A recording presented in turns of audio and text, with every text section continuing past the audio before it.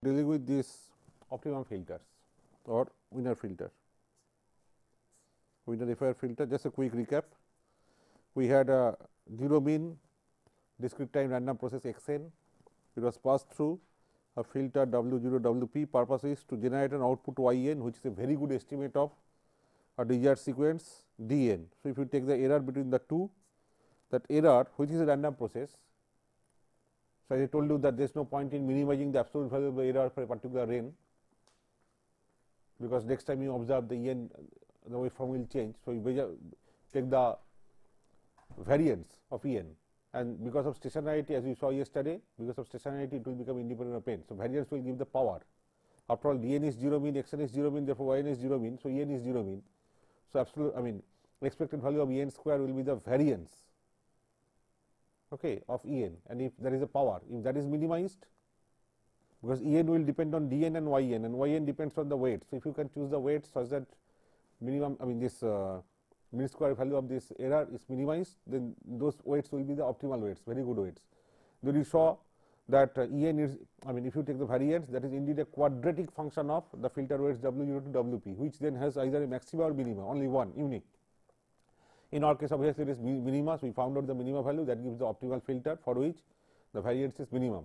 So, that is if you had designed epsilon square is equal to, you see I have already eliminated n here because of stationarity. We also verified after substituting for E n in the expression yesterday, we found that n goes from everywhere. Okay. This was a quadratic function of the weights W 0 to W p. Okay. This was a quadratic function of the weights W 0 to W p. So, we minimize this, we gave some formula for matrix differentiation also. So, we minimize this, and that led to optimal filter W opt as R inverse p. This is called the FIR Wiener filter. This is the FIR Wiener filter, and this needs the information about R matrix. R is E x n, in general x n Hermitian, but in our case we are dealing with real. Yes, I forgot to mention that we are dealing with the real valued case. So, that is why it was transpose. This is called the correlation matrix. P was E x n d n. This was the definition. Using the R and P, you can compute the optimal filter. That is the Wiener filter that will give rise to minimum value of epsilon square. All that we have seen yesterday. Okay. Actually, I tell you something now, and again I will come back to that later after the several lectures. That actually, you know what happens in this estimation thing. Here you are having x n, then x n minus 1 up to x n minus p, they are multiplied by the weights W 0, W 1 up to W p and now added. In general, suppose I have a situation like this, in general you have got a random set of random variables x 1, x 2, is it?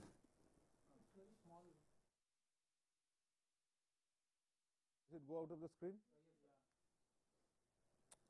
This is a very difficult thing. Just change the room, and here does it go out of the screen? Is okay, x 1, x 2. Suppose you have got a set of random variables x 1, x 2 dot dot dot x p, 0 mean random variables, say. Could be complex valued, could be real valued. Okay. You want to estimate another random variable d as a linear combination of these. That is called linear estimation. What we do there, we try to find out the coefficient C 1 x 1 plus C2x2 plus dot dot dot plus CPxP. This coefficient C1 CP are to be found out, so that if you take the error d minus this, the error I am assuming real, otherwise you have to take the mod square. So, square the expected value of that is minimum. That will be a quadratic function of C1 to Cp, and therefore, this is minima. You find it out. Okay. What is actually happening here?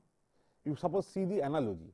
Forget about the random variable. Suppose I give you some vectors in a 3-dimensional world or even 2-dimensional world.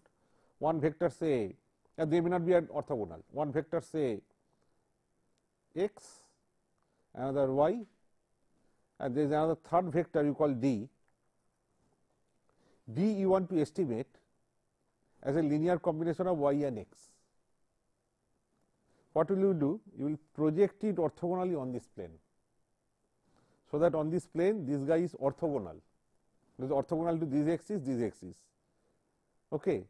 And this much, this projection, what is the meaning of this projection? Projection is such that the norm square of the difference, that is minimum, because it is not this simple geometry. Na?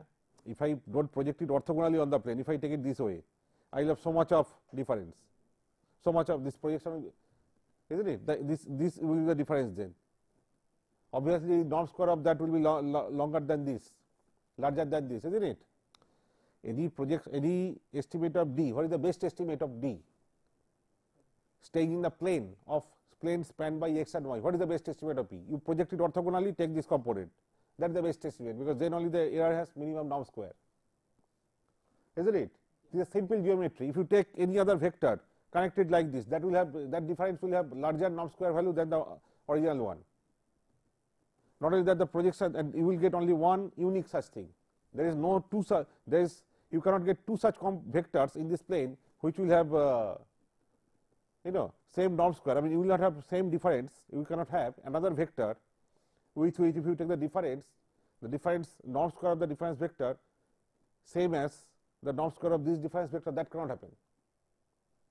This projection is unique. All these things in a more abstract space we will prove later using abstract vector space. But here you can see this orthogonal projection exists, it is unique. Okay, exists and unique, and this gives the minimum norm square value for the difference. Okay, that is why we say, so this component is the projection, and that will be called the linear estimate, because that, what is this vector? It will be something of some constant times x, some constant times y, isn't it? Any vector in the plane is something times x plus something times y. You are familiar with the I vector, j vector, k vector, I am calling x and y vector, isn't it? So, projection will be a linear combination of x and y, and that linear combination for which the difference has the minimum norm square error. Okay. Similarly, in the case of random variables, you can, for the timing we can only view, later we will prove these things by, in the vector space treatment we will prove these things more rigorously.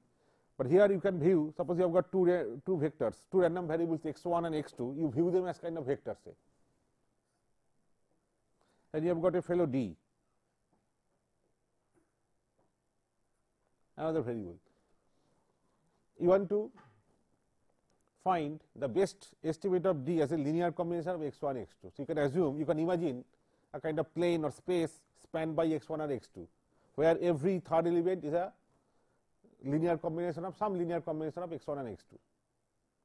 Okay. In that case, which one will you take as the best linear combination, so that the error is minimized in terms of norm square? So, that means you have to orthogonally project, but here it was perfect 3-dimensional geometry. You had the notion of angle, 90 degree, orthogonal perpendicularity. There in the case of random variable there is no angle. So, I tell you this angle, this so called dot product, they are very special case of a more general dot product. That dot product is called inner product. All those we will discuss later in the course of this as we go along in this course. I am just giving a hint beforehand, because you can always ask me, sir, why did you suddenly choose a filter? Then you are saying I choose a filter and I take a yn and then try to minimize mod n square, I mean epsilon square as a function of this. But why filter? Why not something else? Isn't it? That question nobody, I mean, you people didn't ask. I on my own imposed a filter. Isn't it? I on my own imposed a filter, then said this epsilon square depend on the filter weights. So, why not minimize it? But question is to estimate d and why at all filtered? Why not have some other structure? Maybe that could give better estimate. isn't it? I am trying to generate the motivation for this filter. Why suddenly filter came? So, you see here, I mean angle is a byproduct of the notion of dot product. When dot product between two vectors is 0, then we say the two vectors are orthogonal and the angle between them we give a name 90 degree. So, the dot product thing is more general. Okay, when the two dot product is 0, then we say two vectors are orthogonal. Here this is projection, means the difference is orthogonal with this entire plane, that is if you take the two axes, it is orthogonal to both and therefore orthogonal to any in the plane. But their orthogonality has a clear cut notion in terms of dot product, that is that cos theta, isn't it, cos 90 0. Here I do not have that, but I tell you theta is no consequence. Here also you define a more general dot product. All these things will I am telling you will be taken up later more rigorously. Here I am only showing analogy. Analogy does not hold in mathematics. All these things will be proved, will be taken up rigorously later. But I am trying to generate the motivation for this filter, that is why I am bringing this notion of projection and all that. Okay. Here between any two random variables, say x and y, if they are complex valued in general, you take the correlation between them, that is called the dot product between x and y, which we call actually inner product.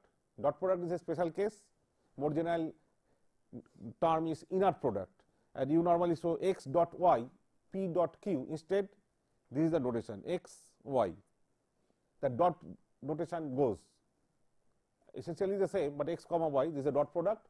In our terminology we call it inner product between x and y. That is a more general term, and this is defined, it should satisfy some property. All those things I am not showing.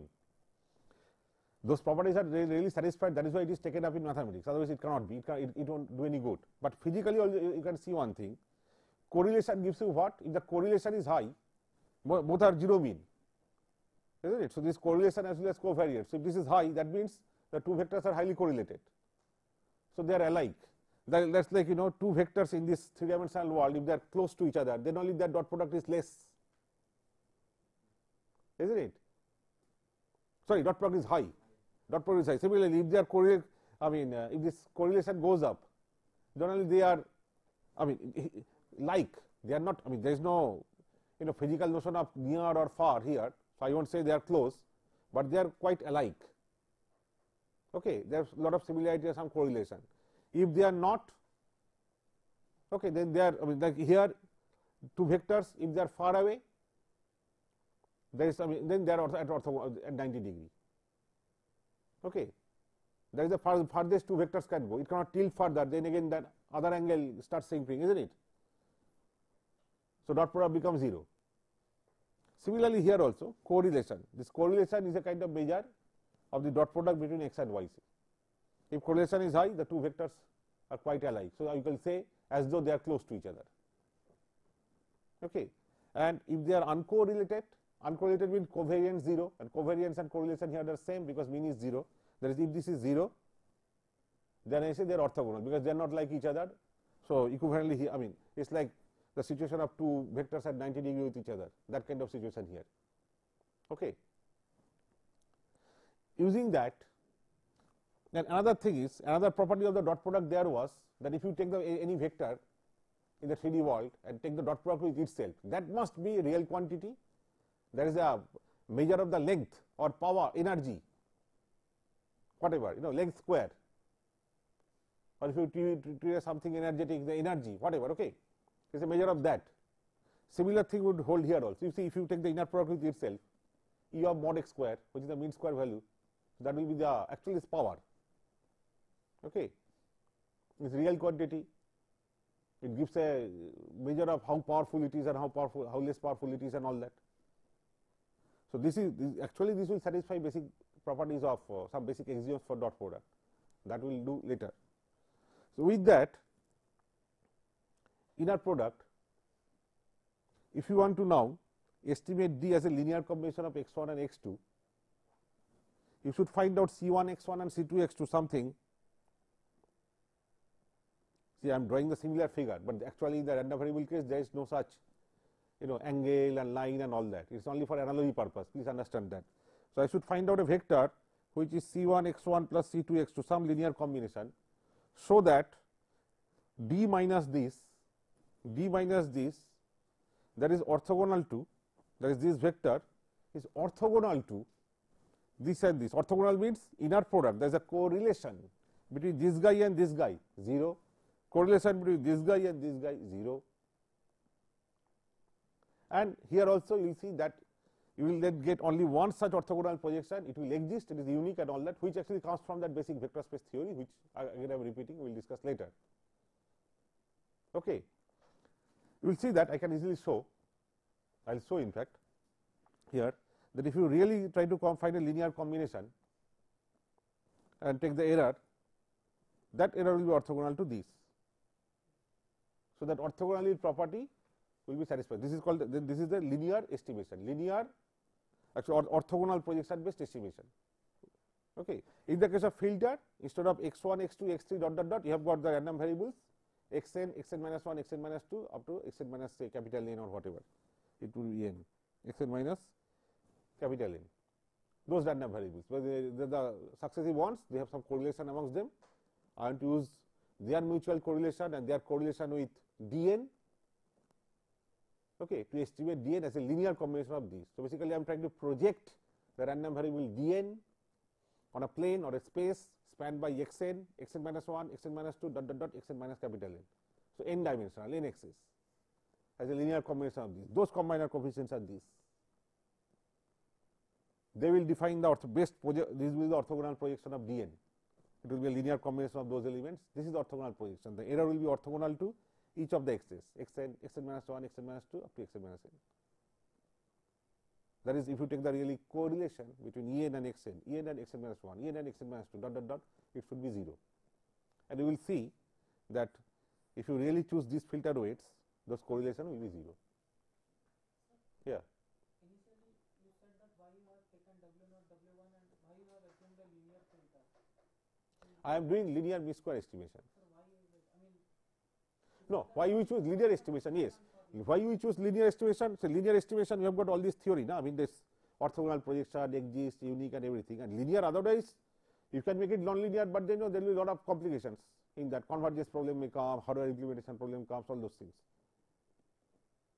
Linear, we always, to be very honest, we always prefer linearity once from complexity point of view, and also from our inability to handle the the enormity of the analysis, maths involved, where you may not be able to get in solution all that. That is that's fundamental thing that books will be silent about, nobody will admit, but I know whenever you have linear problem, you can solve, you can get closed form results, and they work in practice. Okay. But I am trying to give you the physical meaning of this linear estimation. It is actually a projection of an unknown vector or target vector or target variable, whatever, on a plane. Instead of plane, I call it space spanned by few axes, few components, xn, xn minus 1 up to xn minus capital N.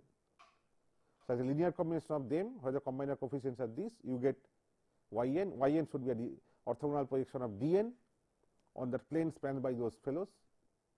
The projection error is this. So, this must be orthogonal to them, and we will see now that they are indeed orthogonal. But I am telling you, I will again start from this philosophy afterwards later. I am just giving a hint so that you understand why this filter came. Basically, I am doing nothing else but the classical linear mean square estimation only, where say given a set of random variables, you try to linearly combine them, so that the combination becomes an orthogonal projection of that unknown vector on the plane or the space spanned by those given variables. So, this is nothing but that. That is what I wanted to say. We can now see what the orthogonality thing. That is what we have here, W0 to Wn, you have got xn, you have got yn, I am repeating that figure for the sake of continuity, dn, en. So, what is yn? Yn is your W transpose. I am dealing with real case here. Later I will deal with complex case, that time I may ask you to prove. Okay, this for the real case, all transpose, no Hermitian transpose. W transpose xn, and what is the W transpose here? W is R inverse P optimal filter I have already put, R inverse P transpose x n, and you know transpose of a product of matrices is what? P transpose R inverse transpose. This is P transpose R inverse transpose, and inverse and then transpose is same as transpose and then inverse. You know or not?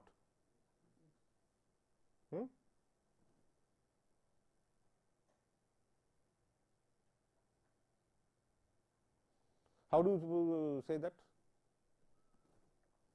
Suppose I give a matrix, which is a square matrix, A inverse transpose, and I say A transpose inverse.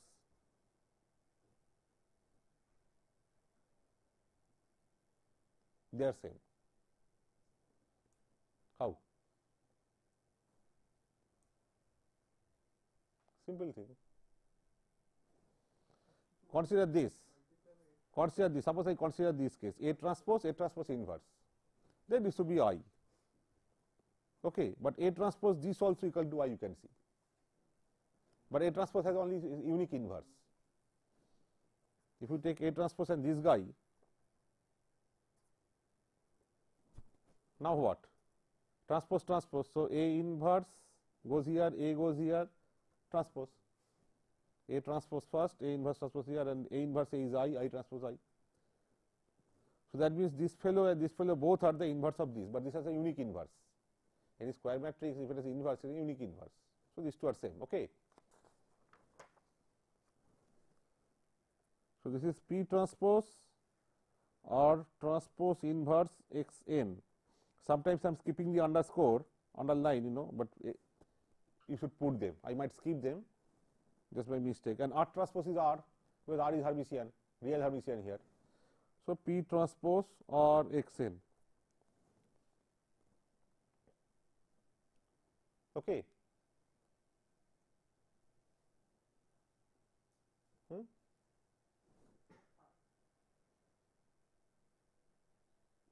P transpose R x n, R inverse x n, sorry, R inverse x n. Okay. And so what is E n? E n is d n minus this guy.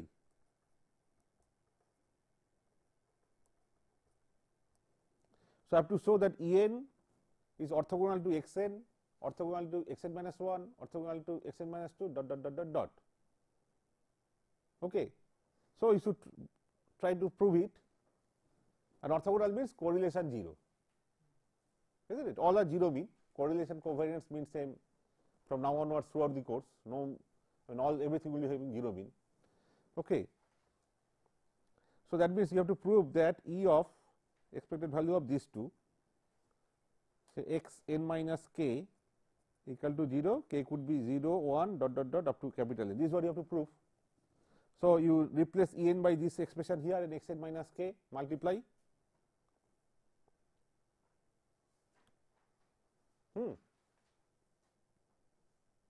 Then you prove this equal to 0. Are you following me? But if you try to prove it that way, I mean just do it, it will be very difficult. Just look at this, dn into x n minus k, fine, dn into x n minus k, but P transpose R inverse x n again into x n minus k, x n is a vector, so just one component multiplied by x n minus k. Expected value will not work on P or R because they are already constant, not random. It will work on this, you will get a kind of clumsy result. After that, do what? Okay. But you see how clever your mathematics can be.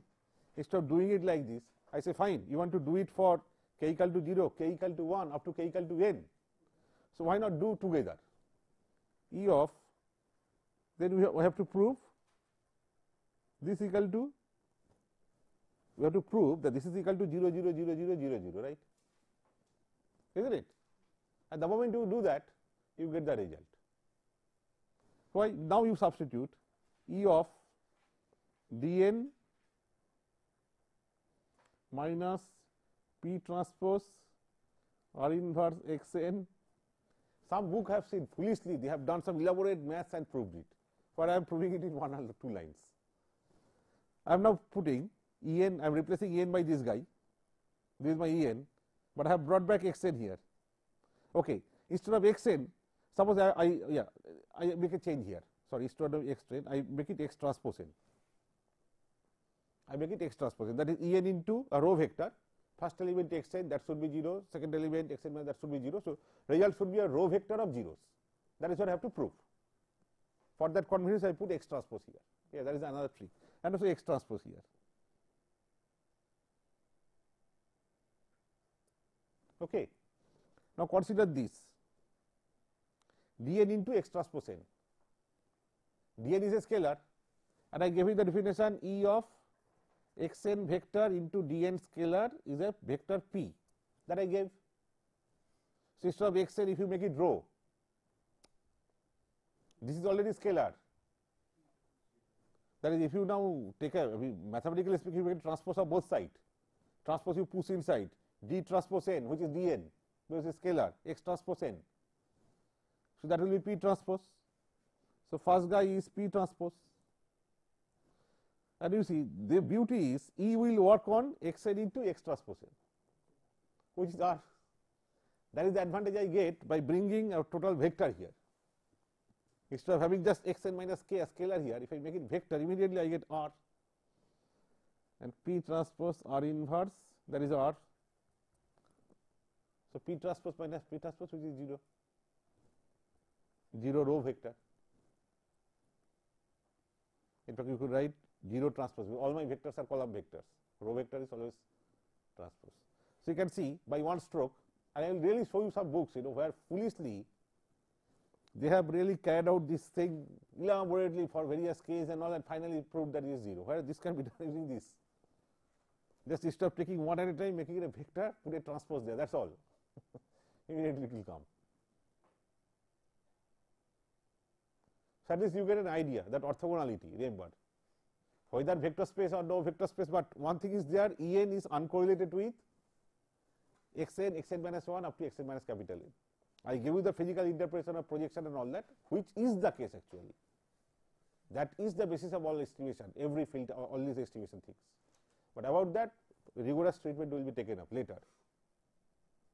Okay. Without that, I cannot proceed further into the topic. Up to some point I can. I am just giving a idea before that projection is always, it means, this filtering always means projection.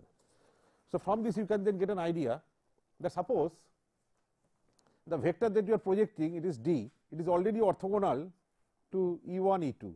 E1, E2 may not be orthogonal, but suppose D is already uncorrelated with E1, E2. Correlation, that is P vector is 0 vector. P vector there is 0 vector because of correlation between dn and xn or dn and xn minus 1 and dot dot dot 0. But I am dealing with more general case, say x1, sorry, instead of x1, x2. It is giving that correlation between D and x1 or D and x2 is 0. So D has to be in this direction. In this case, from your physical idea, what should be the linear combination so that the error has minimum norm square? Zeros only. Otherwise, the moment you take anything, say anything, this will be the difference, isn't it? And that norm square will be greater than norm square of this, isn't it? So projection of this vector on this plane is this 0 only. If this is perpendicular, if you take z axis in a xyz plane and project orthogonally z axis onto the xy plane, you hit at the origin. That is the projection. And the entire this vector D is the error, isn't it? So that means if in this filtering framework it is giving that dn is something which is totally uncorrelated with xn and all the samples of xn, that is P vector is a 0 vector, then the best combination should be what? All zeros, and that best estimate will be 0. That also comes from the formula, because formula is R inverse P, P is a 0 vector, so best weights are zeros. But physically this is what it means. Example, I have proved this result. No, sir. Some physical signal which obeys this. No, this situation will arise often. This situation will arise often.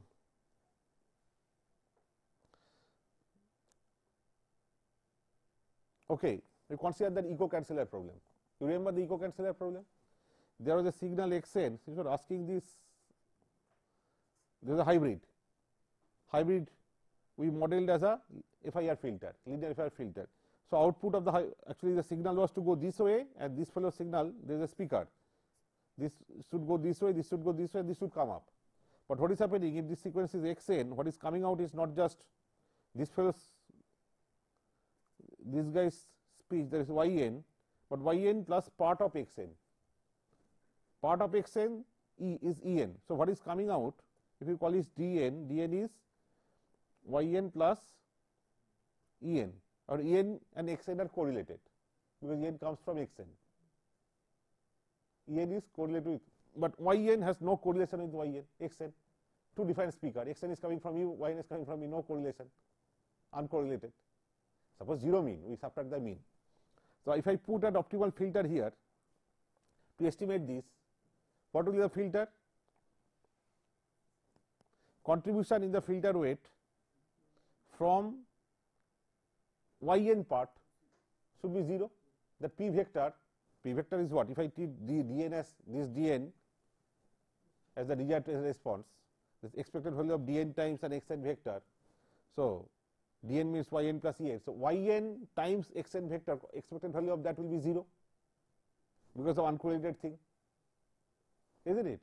Only this part will be there, okay, en into xn vector.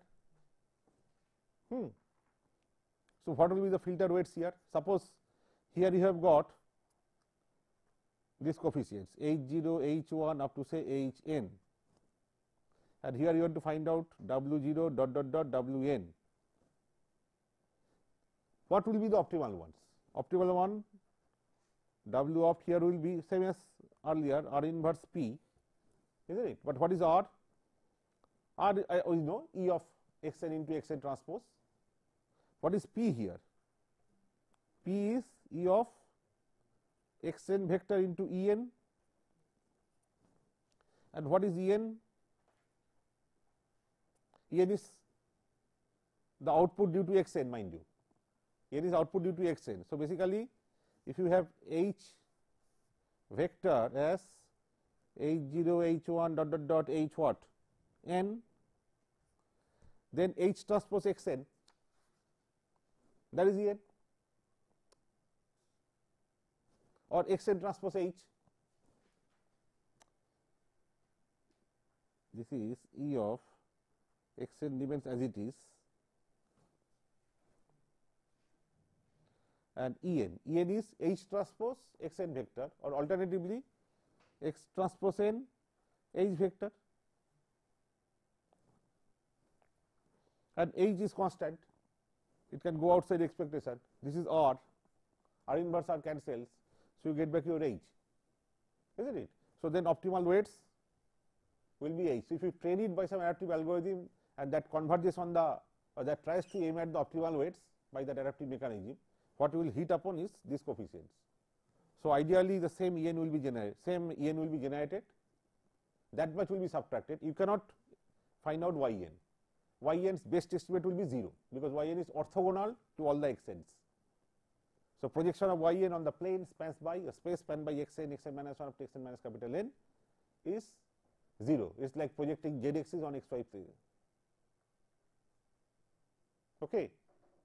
There will be plenty such examples, you know. So, you got some idea about the filter actually, that why this filter, because we are essentially doing nothing else but linear mean square estimation. This is the general linear mean square estimation framework, that is computation of orthogonal projection. We will take this up later more rigorously but without diluting anything. So far the discussion was based only on analogy. I took the analogy of 3-dimensional vectors, angle, dot product, orthogonality, and said that similar thing exists there also. That analogy I used, but analogy will disappear. I will do these things rigorously without bringing any analogy or any with on the physical planes and all that. Okay, later. That is the actual vector space development of filtering and estimation. Okay, in fact, this all linear estimation is computation of orthogonal projection, and the actual framework for doing that will be vector space framework. Why? You have got an idea about how the vector space things comes, but we need a more general notion of vector space there. Analogy will not work. By analogy, I am just trying to make you feel comfortable with that, isn't it? Anyway, so we know your W is R inverse P. Suppose R is given to you, P is given to you. Okay, but I say, look, I don't know how to compute inverse of a matrix. I have no idea. I have no compute. I mean, I don't know how to compute. How to go about it then? Suppose. Then I can propose that, okay, instead of a closed form solution like this, maybe I can propose an iterative procedure, which at the end of iteration, maybe will converge on this. What could be that iterative procedure? So that procedure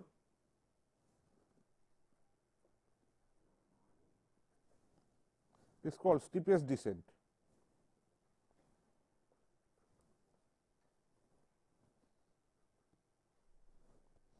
Steepest descent procedure. We have seen, again I redraw the figure.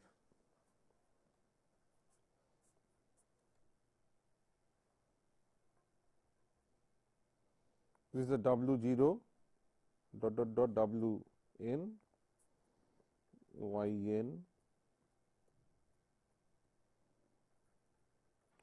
This is what we are very much familiar with, and I think I have drawn it 10 times or 15 times. I don't know how many times I have drawn so far, but anyway, this is my reference. I have to draw it.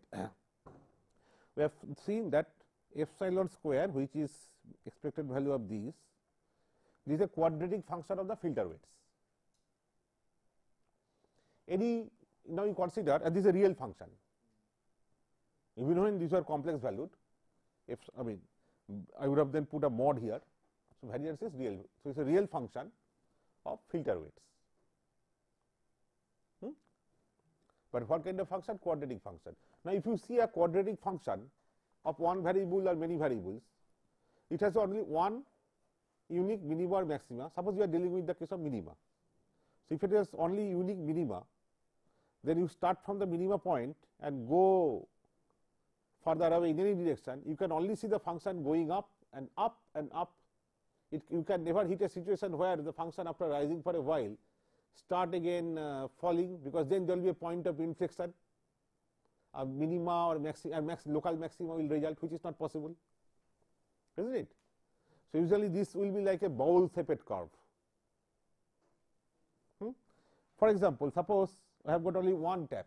Suppose I have got only one. Tap is one word which is sometimes often used for filter weight or filter coefficient. Tap. Suppose I have got only one tap or one coefficient or one weight, say W, not W0, not W1, not Wn, but only one weight, say W. So epsilon square will be a quadratic function of W then. So suppose it can only have a minima here, say W cap or W opt scalar, and this can only from here, maybe at this point it has this much value. So if you go to the right or to the left, this can only go up and up and up, something like this.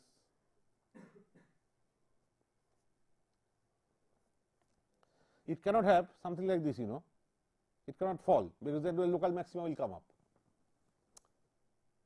You understand? It can only go on increasing. You cannot have a situation where it again starts falling, then it has to cross. There will be a point of inflection here, which means derivative will be 0, there will be a local maxima.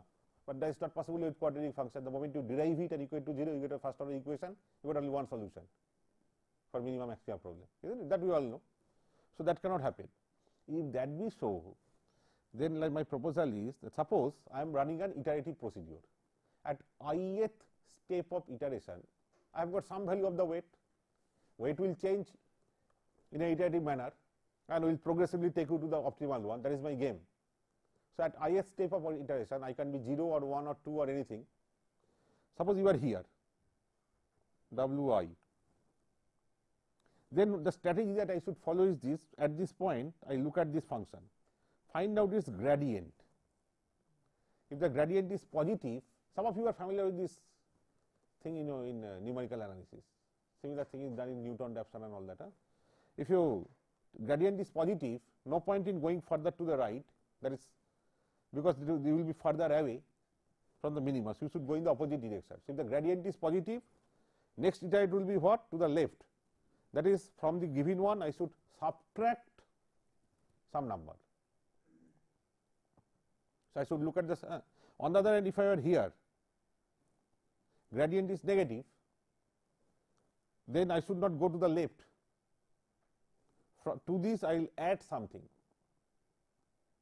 That means, from ith iterate, I should always subtract the quantity proportional to the gradient. Subtract a quantity proportional to the gradient, or rather sign of the gradient. But normally I take the proportional with the gradient. If the suppose it is Wi, I take the gradient. Gradient is positive, so positive number. I say subtract. So definitely I will go to this side. But if I am here, again I say from Wi I will subtract a quantity proportional to the gradient, but gradient is negative. So basically I will be adding. So I will go to the right. Is that okay? Is that all right? I am saying from the current iterate I will subtract a quantity proportional to the gradient. So if the gradient is positive, I will indeed subtract positive, so subtraction. But if the gradient is negative as here, subtracting a negative quantity means addition. So I will add this, I will go further. So that will be better. And again, I am not only taking the sign, I am taking the gradient. So I am taking the magnitude of the gradient. So quantity that is proportional to the gradient means if the gradient is steep, so the quantity which I will subtract from the iterate, that will have higher magnitude. I will jump by a huge margin. On the other hand, if the gradient is small, positive but small, then I will jump back, I will go back by a smaller margin. Okay. So then what I am aiming at is something like this. Suppose I am here. Suppose I am here.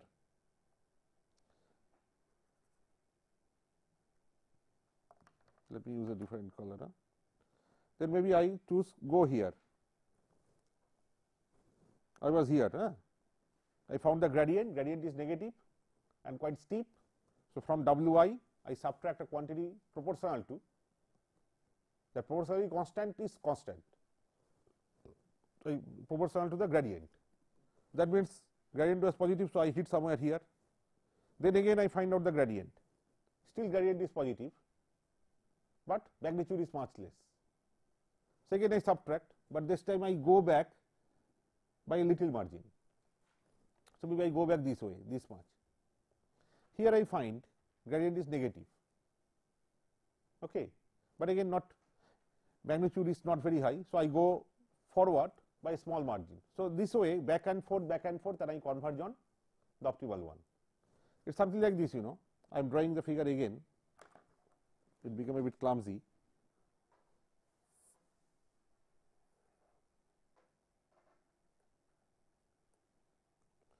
Suppose you are here, maybe you go here. At this point you found the gradient is positive, you subtracted so much that you crossed this and went to the left. This diagram will be easier to, will be more useful to explain. And then here you find the gradient to be having some magnitude and negative. So basically you will add. So you will go to this side by some amount, maybe here. Then again here you find the gradient positive. So you subtract, so you will go somewhere here. Then here, like that. Okay. So finally you should converge on this.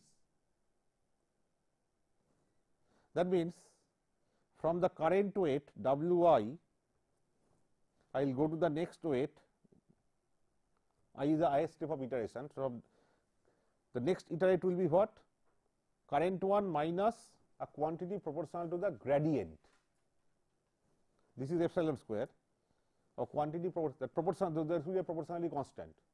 That constant is mu, but I take it mu by 2 because I want this 2 to cancel some 2 that will come up.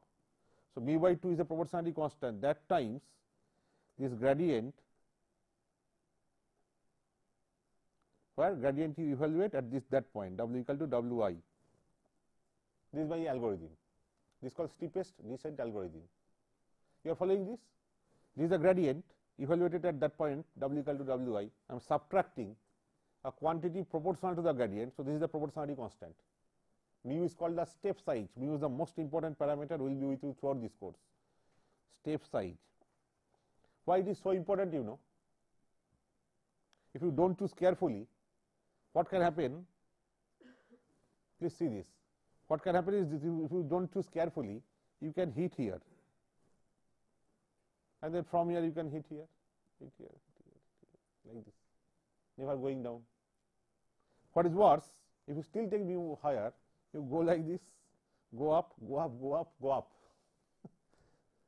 So, actually, obviously, you can see there should be some upper limit of mu. You have to work within that limit. Then only it will fall and it will hit the. Okay, those limits and all we will work out later. So, this is for one variable case, that is as though the filter had only one tap W, but now I generalize it. Vector Wi plus 1 is, remember, now I have got all the n capital filter weights. Mu is a constant. That is why it is a proportionality constant. Constant in every step of iteration. And when you have multiple weights, constant for all the weights, same for all the weights. Then there are other versions where, you know, for each separate weight you will give mu, separate mu's. Those are more complicated cases. So, Wi minus mu by 2. So, here I have a question. So, why you are taking mu is as a general, or because you could have taken directly the tangent, and where the tangent is touching the W line directly. What tangent? So, for example, at the Wi point, here, say that point, I take the tangent. yeah, and there, whatever the point you are. Then I have to do so much of comparison. I have to find a solution and all that. Where is this point? Why? Otherwise, I mean, how do you choose this mu? How do I choose mu? No, that there is a theory. I will prove convergence. There it is very easy. Okay. It will come in terms of some correlation figure of the input. Okay, that will take you somewhere else. You are finding a linear equation. You have to find the equation of the line where it cuts, and you have to do it now in n dimension, which will be too complicated.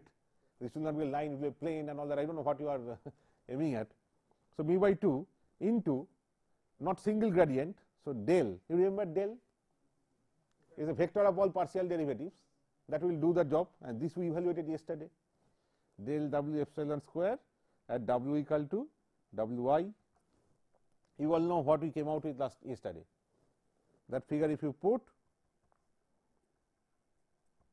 what was that figure? There was a 2. You see, there was a term W transpose P, and that gave rise to P on differentiation by W, and there was a term W transpose odd W, that gave rise to 2 odd W, something like that, isn't it? So, you had twice, am I correct, twice odd W minus twice P at W equal to Wi, am I correct? Please check. This is what we found out, na? Twice R W minus twice P, that is what we found out yesterday. And but W, you have to put W equal to Wi, and you see the 2 is coming out, that is why I put a 2 here. So, I want that 2 to go. So, 2 will cancel, and what you get then is Wi plus mu into P minus R Wi. This is the algorithm. This is called steepest descent algorithm. We have to choose it. You just physically understood that there should be an upper limit of mu. There is a procedure to obtain that upper limit, but that is not my concern here. This is the algorithm, and no matrix inverse is required. You of course know need the knowledge of P and R, but no matrix inversion is required. But still, this is an offline procedure. You have been given the matrix R and P, and you are running this sitting at home idle, not using real time data one after another, isn't it? P and R given to you, you are just running an iterative algorithm offline. Suppose I want to do the same thing, this iteration I want to do in real time, so that my ith iteration index is my nth clock cycle. I am switching on a clock, 0th clock cycle. At that time I will carry out 0th iteration, or first clock, as per my clock I will carry out first iteration, same iteration. Okay. How to, that is iteration in real time, same iteration. So, I am carrying out the iteration okay, over I, but that time I was 0, I was 1, I was 2, dot dot dot, 0, 8, first, second, third, fourth of iteration and all that. Okay, I am doing the same iteration, but looking at my clock or some clock. So iteration is taking place in time. So that means I replace IA, the term I, by n, same iteration, but instead of calling ith iteration, I say nth iteration, no problem. But n is the real clock cycle, sample or sample cycle, okay, sample index, you can also say. That is how I am doing the iteration. Secondly, you had a matrix R. You had a matrix R. What is R? R is E of x n in our case transpose x. Suppose you really want to have a good idea about R. What you should do? You take one vector x n multiplied by x transpose n. Take x n minus 1 vector multiplied by x transpose n minus 1 vector, and go on adding for say maybe 100 such cases, divide by 100, you get a good estimate. Simple statistical averaging. You take like x n, x transpose n plus x n minus 1, x transpose n minus 1, dot dot dot, say x n minus L, x transpose n minus L, divided by how many here? L plus 1. This will be a good estimate, isn't it? But suppose I want to replace it by a good estimate, or I am like a madman or whatever, crazy man. I say that I don't want the estimate to be good. I will take only one element. That will be a weird estimate.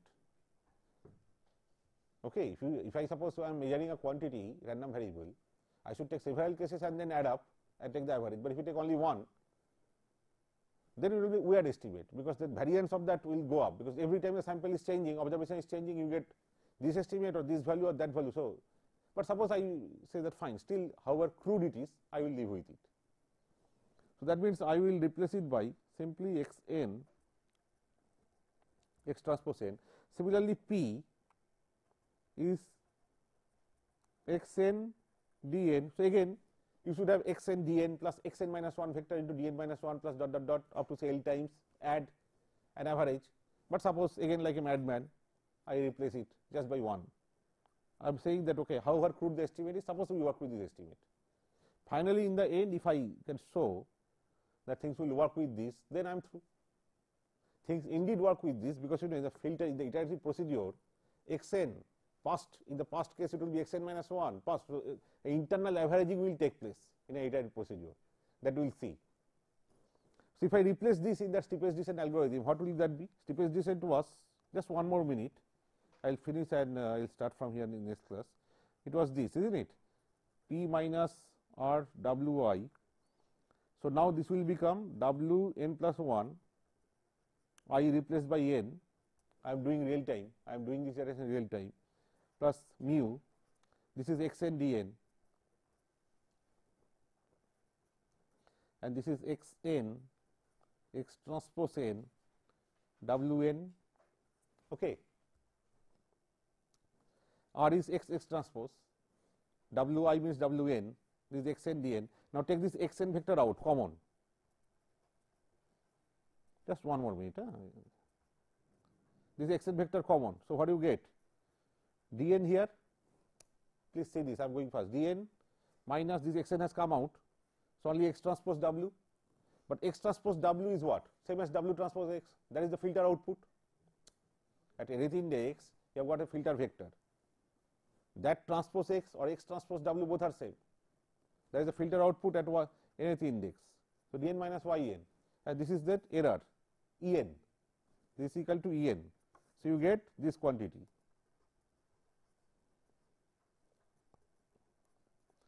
This is the most famous adaptive filter algorithm. This becomes now adaptive, because I am working real, using real time data, x n and d n and all that, only I am doing the iterative procedure. So iteration in real time using the data.